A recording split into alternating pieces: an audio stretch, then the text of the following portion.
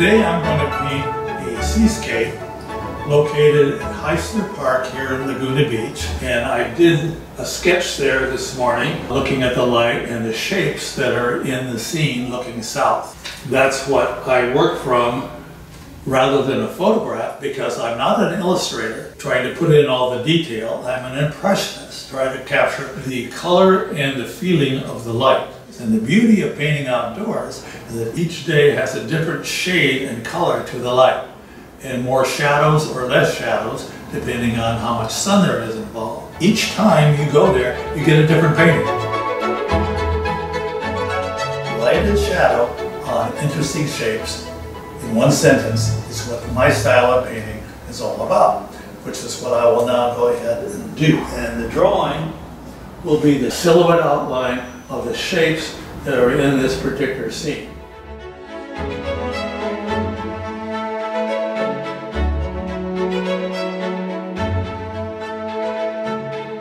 So now I've got a sky shape, a mountain shape in the distance, a cliff shape in the middle ground, and an oval shape here in the foreground. The crux of this painting is these shapes. The colors that I'm using here are 2 blues, 2 yellows, and 2 reds. This will be the underpainting for the scene, putting spots of color on the interesting shapes. Cooler colors in the distance and warmer colors coming forward. I can see that from my color note, in the morning the sunlight is a soft yellow. And there was a grayish purplish cloud over here on the right side. On the mountain, got this ultramarine blue, and I'm using diagonal brush strokes for the hill in the distance because it's a slanted plane.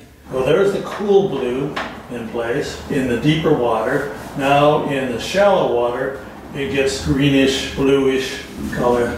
I put a little bit of that yellow light and white in the shallower water, brushing it in to give it a reflective quality of what's going on in the sky and into the landscape.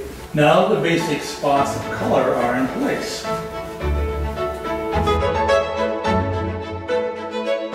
Taking a smaller brush, I can now begin the finishing touches on the painting. So I'm taking away the sharp edges and making them soft and blending the sky color. Now for these rocks, you start using grays.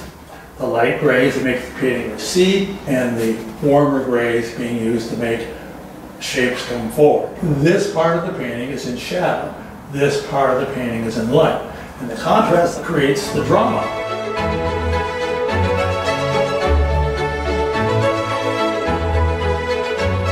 I'm coming in from the side here with a diagonal brush stroke, and over here it's more of a vertical brush stroke to draw the eye into the painting versus just doing a horizontal brush stroke which takes the eye off the painting. Now I'm putting some light from the sky along the coastline here to give it an atmospheric effect. This cliff will have some darker gray on the rocks at the base where it's getting less light from the sun, and it will be a little lighter on the top of the cliff where it's getting more light from the sun. In front of the cliff, we will use some yellow and white for the foam, and we apply this color just like frosting, very thickly and with horizontal brush strokes.